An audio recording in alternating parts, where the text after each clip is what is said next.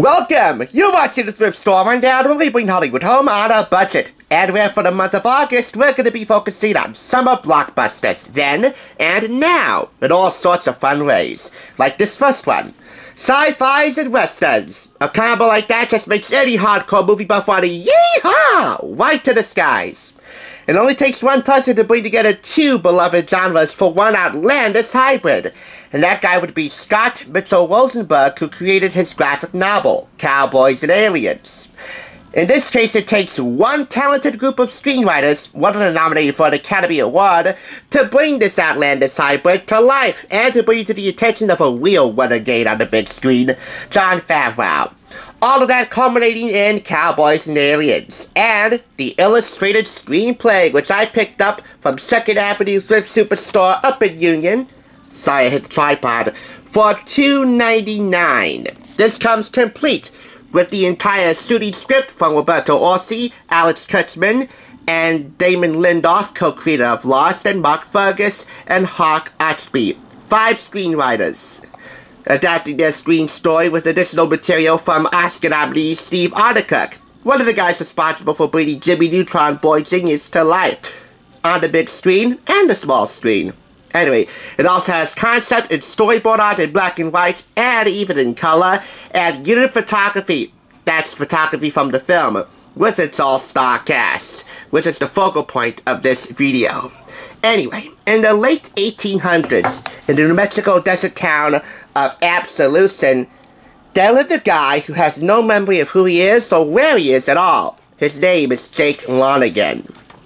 And he runs into the real tough colonel of the town, Colonel Dollarhide.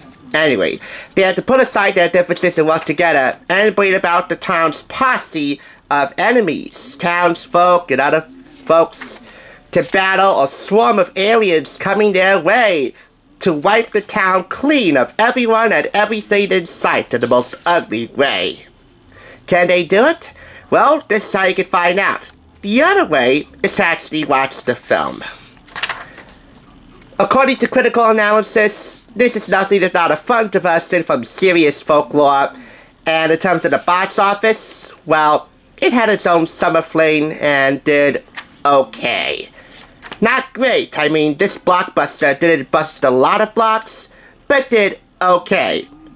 Okay enough to have an illustrated screenplay, and I assume a whole host of merchandise other than this? Well, that's yet to be seen, but I assume that's the case.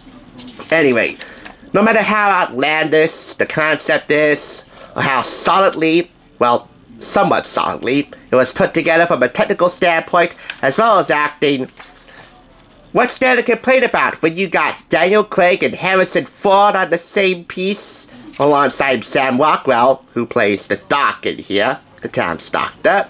I should also mention Adam Beach, Keith Carradine, Clancy, Mr. Krabs Brown, and oh yeah, you'll get no complaints from me whatsoever when you add Olivia Wilde to the mix. She plays the mysterious and sexy stranger Ella.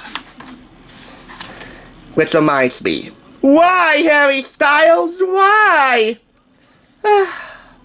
Summer flings are summer flings. Speaking of which, this had its summer fling, and that was just that, a fling. A fling that resulted in this rather cool illustrated screenplay, which retailed for $18.95 here in the States. There's the credit billing on the back, somewhat covered up by this price tag, which is impossible to take off without leaving some residue on it, so forget about that. This was published by Inside Editions. I wish it had the full credits, but other than that, it's pretty darn cool. And my favorite photo from this full color photo inset? Well, I'll tell you what. Anything, and I mean any photo, involving Ella, aka Olivia Wilde. I said it before, and I'll say it again, and Harry Styles better cover his ears. Jason Sudeikis too, for that matter. I'll go wild for anything involving Olivia Wilde. And which one of the 5 screenwriters here thought of it a good idea to have her become, well, somewhat nude around the campfire? Whoever that screenwriter is, you have our most eternal thanks. even though it wasn't full frontal, but that's in good taste. So for all that, I'm giving it 4.5 out of 5 claps. Cowboys and Aliens. Out of this world? Not really. Rootin' tootin' fun? You darn tootin' it is.